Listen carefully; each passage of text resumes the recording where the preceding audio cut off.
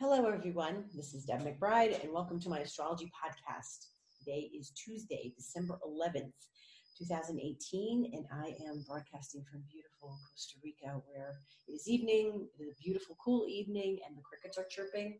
It's very pleasant here, so very peaceful. So in this peaceful moment, I'm here to tell you about the astrology of the week. So we've had some interesting aspects in the last few days. First of all, Mercury went direct last Thursday, as we discussed last week. And that was a real relief considering planets have been retrograde for months and months and months, the inner planets. And we've really been having quite a time with backwards motion. And now we're finally able to sort of psychologically move forward, especially mentally. So Mercury's moved pretty quickly in the last few days because it retrograded. It's stationed direct at 27 degrees of Scorpio.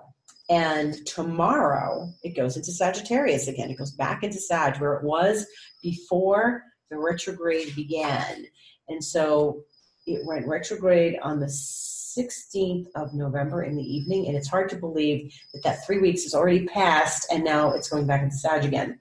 Where it retrograded in Sag was 13 degrees, and here we are going to experience Mercury in Sag again tomorrow, which is a better place for Mercury because it's a little more energetic and fiery. And I know it's opposite Gemini, and Mercury rules Gemini, and it's really not the best place for Mercury, but I think it's better than in Scorpio. So that's my opinion. Mercury will go to 13 degrees of Sagittarius on Christmas Eve, December 24th. So we only have really another 12, 13 days before Christmas Eve. And it's hard to believe, yes. But this is what we call the shadow period. So Mercury is now moving through the area where it was before it went retrograde. So, and then after it went retrograde, so it went backwards through these first bunch of degrees, 13 degrees of Sagittarius. So when it's stationed at 13 Sag on the 17th to 16th of November, it was moving backwards, and through Sagittarius rather quickly, I must say, because it moves through 13 degrees of Sag and then 3 degrees of Scorpio. So it really went to 16 degrees. Backwards. And now we'll see it come forward, and tomorrow evening, New York time or Eastern time, 6:43 p.m., the Mercury will go into Sagittarius. So that's actually really good. So we're going to get out of this kind of swampy thing that I said last week we were going to start having again. Venus is going to be there for a while. So Venus is going to stay in Scorpio for a while. She will next week on Monday move out of her shadow. So she'll start to go into a new territory after Monday, because that 10-degree point where she went retrograde back in October, on October 5th, Venus will move past the 10 degrees once we get to Tuesday of next week. So we have another week of Venus sort of being in her shadow place. So moving out of shadows, moving into, forward moving action. It's a good thing as opposed to retrograde and backwards moving action. So what we're looking at now is we've just had the Mars-Neptune conjunction, which was, pleasant and healing and not exactly the most aggressive aspect for Mars, especially since Mars is in Pisces, but really it's been more of a sensitive, move through the back door, move slowly, gently in your dealings with anything you want to sort of initiate. Now, what we've got is the moon in Aquarius right now. It's been in Aquarius since 6:39 p.m. yesterday at Eastern Standard Time. And before that, over the weekend, it was in Capricorn. Now, every month the moon goes through all the signs. But when it goes through Capricorn lately, it is definitely in between Saturn and Pluto at a point when it's traveling through Capricorn. So right now, Saturn is at 8 degrees of Capricorn, and Pluto is at 19 degrees of Capricorn, and they're both moving forward. And that's about an 11-degree difference, give or take a few minutes. And there's a real challenge in that 11 degrees when the moon moves onto Saturn and in that sort of corridor, that tunnel, till it reaches the 19-20 degrees where Pluto is. And it really will move through a sort of what we call a besieged area. So this is when the moon is besieged, meaning it's sort of hemmed in by Saturn on one end and Pluto on the other. And that's not fun. But it is a lesson, and it's helps us develop our navigational skills as far as our emotions are concerned. So if you feel that you are emotionally not yourself when you experience a Capricorn moon and with Saturn here and Pluto there, then you are waking up to something. Now, Saturn and Pluto are going to come close together next year, and we're going to have some interesting stories about that as we proceed through 2019 and 2020. But what we have to learn to do is sort of work with this energy, because it's not, easy, flowing, gentle, fun energy. It's not party energy. It's, hard work. It's Capricorn. It's always work and duty and responsibility, but always a gain in the end. Capricorns don't work just for the sake of working. Capricorn energy is not just about the sake of working. It's about means to an end, because Capricorn is an earth sign and Saturn is an earth planet, and we have this opportunity to create something tangible from this work. So it's not like, you don't have a fun afternoon when you got Saturn and Pluto. What you've got is, a time to generate some good responsibility and work. Now, it doesn't mean it's going to be awful. It just means that we have to navigate our emotions differently, because the moon is our emotions. It's who we are. It's the moon's place that sort of guides our mood for that day or the week. And the moon's position between Saturn and Pluto can make us feel like we're not achieving enough, that we're not gaining enough, that it's not happening fast enough, that what am I going to do? I feel sort of bereft about this. What happens is it moves to Saturn, which can be kind of a wet blanket. And then, where you feel that I'm not gaining enough, I'm not moving enough, I'm not changing enough. Then you get to Pluto, where Pluto is, hey, let's transform. So let's move this energy into a place where we can transform it and change it and use some alchemy to shift what we're feeling. So the idea is, if you're going to come against your own unconscious, subconscious brick wall when the moon hits Saturn, wherever that is in your chart. And so you're going to feel like, why should I continue there? You might, it might be something really simple. It could be, that you're trying to get the house painted or something simple like that. Or it could be something very esoteric and sort of existential in your life. And then you go to Pluto and you figure out a way to rise above it, transform it, transcend it, and create something new. Because Pluto is a very creative energy. Now, what is going to happen is you're going to run into some frustrations and things, and then you're going to figure out how to handle it, how to unravel the frustration. You don't just sit in the frustration. You figure out how to transform it. So this is actually very good, because it's teaching us, well, there's a lesson in all of this, is teaching us how to really gain our mastery. And Capricorn is our mastery, because Capricorn is the natural ruler of the 10th house.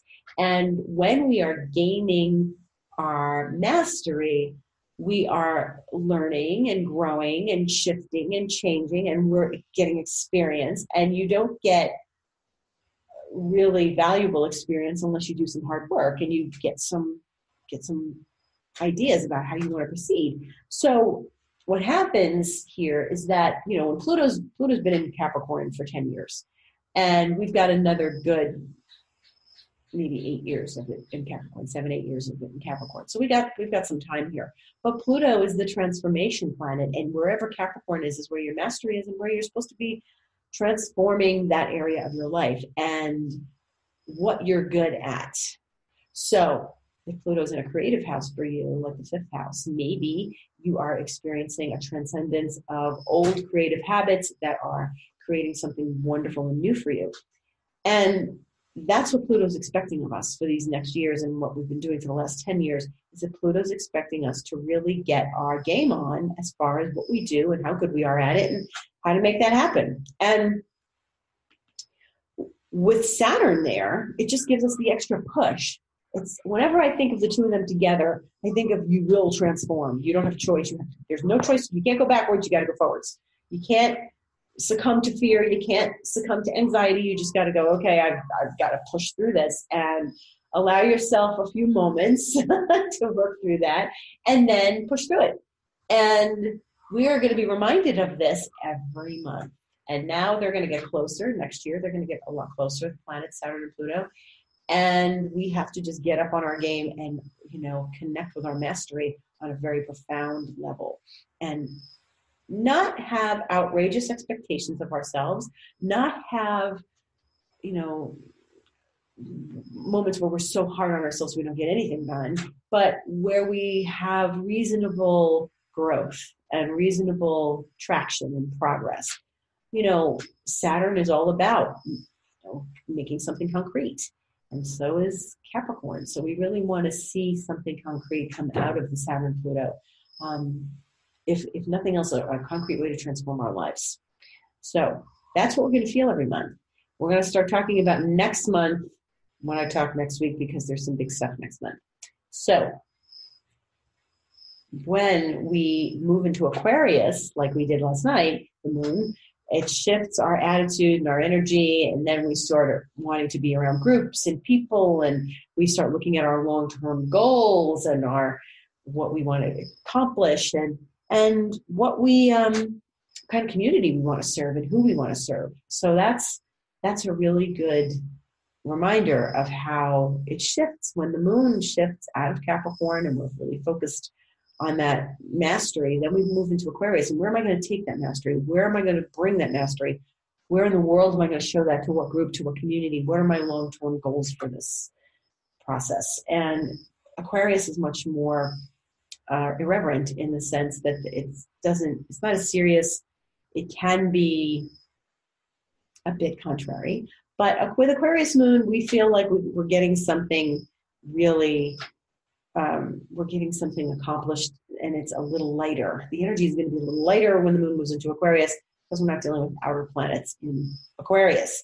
So as we move through today, we had some nice aspects with the moon to Venus and the moon to Jupiter.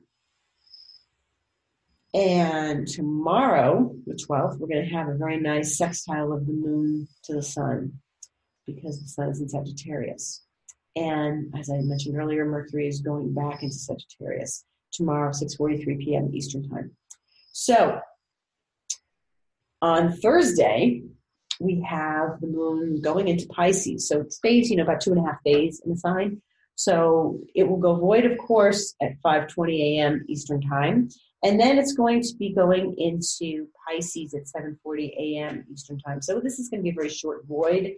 And the moon will be very pleasant as it makes aspect to Venus and Uranus. And it will be a very sort of progressive kind of moon. But remember, Mars is in Pisces, Neptune's in Pisces, and as of Thursday morning, the moon will be in Pisces. So, as I said last month, try to stay sober. On Friday the 14th, the moon is going to be in Pisces conjunct both Neptune and Mars. So it's going to hit Neptune first because it's earlier, because Mars will have moved along. And that'll be 11:30 in the morning Eastern time. And then it'll hit Mars at 9:19 p.m. So Eastern time. So this is actually kind of funny. We're really watching the moon hit those two planets, and no one is going to have any energy for work that day. Everyone's going to want to go to sleep. So try not to overindulge. Try to be focused in your day if you can be. The moon will make a sextile, but it'll be in the middle of the night. The sextile to Saturn. And just sort of go with the flow. That's all you can do is go with the flow with the moon in Pisces and, hitting Neptune and Mars. It is a good time to go to a party, but please be careful at that party. Have a good time, be charitable, be lovely. Don't get inebriated. Saturday, the moon will go into Aries, but it's going to be void all day in Pisces. So the moon in Pisces, all day Saturday, void, is really a day to sleep, watch movies. I would not, I know it's going to be a big Christmas shopping day, but I would say if you're really looking for a hard gift for somebody that's, it's going to be difficult to get their gift, don't do it Saturday, do it Sunday. It's void from 6:49 a.m. Eastern time to 7:44 p.m. When it goes into Aries Eastern time. So that is a 13-hour. It's a 13-hour void moon. So that's pretty intense. And in Pisces, and I'm getting tired just thinking about it. So do your basic chores that day. Do your grocery shopping, your errands, your exercise, whatever you do. But that's just a lazy day. Don't expect much. And, the other thing is, it's not that a void moon is bad. It's just maybe not productive in a day-to-day level. Sometimes things start on a void moon. Of course, people are born on a void moon, and things don't go as you expect them to. And I may have said this before. I landed in Costa Rica for the very first time on a void moon and a Mercury retrograde. I thought I was going on vacation. I didn't know it was going to change my life. So that is a really good example of how you don't know what to expect when things happen on a void moon. I didn't have control over the dates that we picked to travel. So I just went with everyone else, and because normally I wouldn't start a new trip on a void moon. But I guess you have to have the element of surprise when you do have a void moon and things turn to a different way than you expected them to. So there's your example of a void moon. So on Sunday, we're going to get a nice sextile of Venus to Saturn, and that should be very productive. That's Sunday morning. So Sunday's a little more productive if you want to get things done. And it is really a good Aries moon day where we're focused and we're moving, with action and intention. And even though the Aries moon is ruled by Mars now, which is in Pisces. So kind of goes back to Pisces again. Monday the 17th, we are going to have a Mars sextile Pluto, which is very powerful and very productive and very initiating. And that's a really good place because, like I said, Mars is in Pisces. It's not the most ambitious place for Mars. It's not the most comfortable place for Mars. But when it sextiles Pluto, it's going to get a good zap from the planet of transformation in order for us to really work with that energy. So, what I said about coming in through the back door, when you have Mars in Pisces, you don't initiate, you don't do a direct hit. You kind of initiate subtly and smoothly and in that watery flowing way because we're dealing with Pisces. And just make sure that you don't offend anyone or directly hit anyone, because when Mars is in Pisces, we don't really feel we know what we're asserting ourselves at. We act, we take action, we make assertions, and then we don't necessarily gain anything when Mars is in Pisces because it kind of evaporates. Mars, when it moves through that fog, that Piscean fog, it feels like it's just sort of diminishes or evaporates. So go with the flow, go in the back door, find where the water is flowing and go that way. Don't resist it. And so the moon is still in Aries on Monday. So the moon will be in Aries the evening of Saturday, all day Sunday, all day Monday, and then change in the middle of the night before it comes into Tuesday. Now, the other thing is that since we moved back into all the Scorpio energy, remember again, Mercury and Venus are pointing at Pluto, which is then pointing at Saturn. So that's a little tedious. But once Mercury moves out of Scorpio on tomorrow and moves into Sagittarius, then when we've got Mercury, the Sun, Jupiter, all in Sagittarius, and they're all pointing at Jupiter. And so that's going to make things a little lighter again. Mars is pointing at Neptune, which is in its own sign. Saturn's in its own sign, so anything pointing at Saturn, which is Pluto, and Venus is in Scorpio, pointing at Pluto, and pointing to Saturn. So it's disposed of by Saturn. So the big dispositions are really Jupiter and Saturn, and they are an interesting, and Neptune to a degree, but they are an interesting combination. Uranus is back in Aries, so Mars is going to point to Uranus.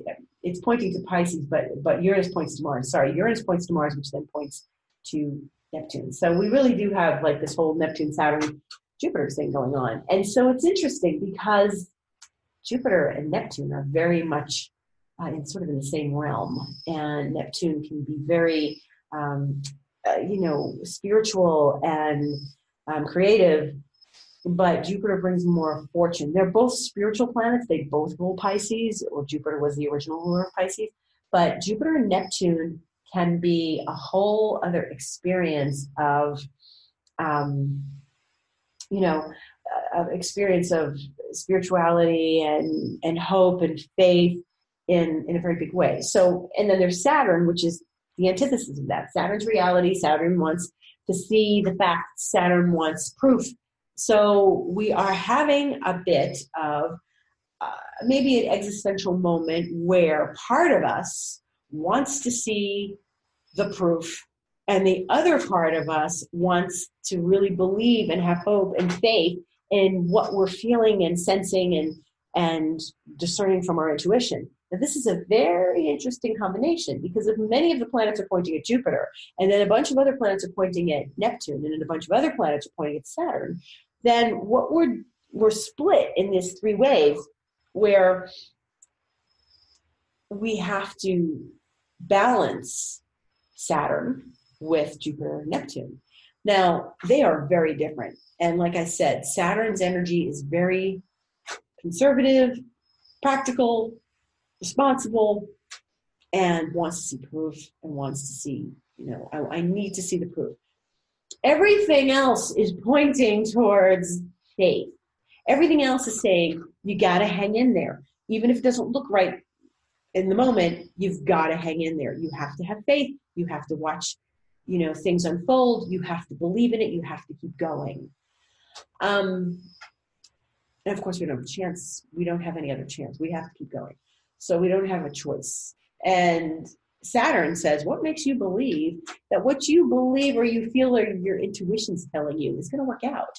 So we have to kind of use Saturn in the, okay, I'm going to be cautious about this and keep working hard and keep focused on what I'm doing. But you have to have the faith. And the lesson right now is about how much faith and how much belief in who we are and what we do and what supports us, our support system. It's so important right now to know your support system, know your faith, know what you believe in, and don't waver from that. So you can use Saturn to stay focused and grounded while you believe what you believe, intuitively. And you can use Saturn to say, okay, I'm going to be committed in the Saturn sense, in that I'm going to be committed to what I believe in and commit to my faith and what my vision has been, and what's my vision and why do I believe in it so strongly. Saturn will also show you where your vision might be a little, needing some more work. Maybe you need to Maybe you need to really hone in on what that vision is. Maybe you don't know what your vision is. And maybe you are having your vision, but you have to bring it into manifestation, into reality. So before you can manifest anything in life, you have to visualize it and believe it first. So it's like anything. It's something might be coming to you, and you don't even know how you got it. Sometimes we're manifesting all the time. Sometimes we're not aware of what we're manifesting. Sure, not great things happen. If you get a cold, or you get the flu, or you have an accident, or something like that, you manifested it on a deep unconscious level, but why? Well, you don't want to take responsibility. No one wants to say, well, I got myself sick or I got myself into trouble somewhere. But we have to look at our actions, because all of our actions and all our decisions and all of our visions lead up to that point, and that point of manifestation. So if we're manifesting all the time, and Saturn wants us to manifest, then we have to take the vision that we have and the spiritual knowledge and the intuitions that we have. We have to trust our gut, and we have to manifest what we're seeing. So be very careful right now what you wish for. Be very careful about what you want to manifest. Be very particular. I've gotten really good at manifestation. And the more you focus on something, the more you manifest it. So you want to make sure your focus and your thoughts are clear and clean. You don't want to be focused on the negative. You want to really focus on that positive outcome, and that you're going to manifest something good. This is a prime time to be doing that with all this Pisces and Jupiter and Sagittarius energy. This is a really prime time to be manifesting something, because Saturn can make it concrete. So we got to use Saturn in the proper way, as opposed to getting bummed out by Saturn, as opposed to letting Saturn be the wet blanket. We have to take all this other spiritual energy and channel it so that we can manifest it, so that we can hold it in our hand at the end of the day. This is going to be the rest of the month. Mercury's going to go in Sag and stay there. Venus is in Scorpio, going to stay there the rest of the month. Mars is going to stay in Pisces the rest of the month. Nobody's moving except the moon, of course, every couple of days. And the sun will switch signs next week at the solstice to Capricorn. So there's more manifestation, okay? So we're working through this. We have to pay attention and read the signs and read the visualizations and trust your gut. And all of those things are easily manifested if we manage to keep moving forward and trust what we're seeing. So we take our magical energy, our Jupiter and our Sag and our Neptune and our Pisces, and we transform it so that we can actually hold it in our hand. If you have a dream, you can manifest it and make it real. So that's the point. That is what we're doing right now. So it's good to pay attention to that. Clean your thoughts. Make sure that you're focused on the right things. And if you catch yourself ruminating on something that's not what you want, or something that would be a bummer, or something you're used to getting, it's always this disappointment. If you're used to that, you got to shift that now. This is the time to shift. So write down. It's really helpful to write down what you want to manifest, and make sure you're clear on it, and make sure you are clear on that, and make sure that you are reading it every day and tweaking it when necessary. I help my clients manifest all the time. Sometimes they're really amazed at what they can do, but it's their own power. I'm just showing them how to do it. It's their own power. They know how to do it. We all know how to do it. We do it all the time. So on that note, have a lovely week. Have a lovely weekend. Have a lovely couple of days ahead, and enjoy Mercury going into Sagittarius. And enjoy whatever Christmas parties you're going to. Just be careful with that Neptunian energy, and don't let it sort of bring you under. And we'll be back next week as we discuss what's ahead with the solstice and the lunation of next weekend, which is the full moon. So that's going to be starting in a very important period. Thanks for listening. If you need to contact me, my email is deb@debmcbride.com. DebMcBride.com is my website where I write a blog, and I just wrote one the other day about all the interesting aspects we had over the weekend. My Instagram and my Twitter are at Astrology, and I often give a lot of astrological advice on Instagram and a lot of little 1-minute videos, so you can check that out. I thank you for listening and have a good week.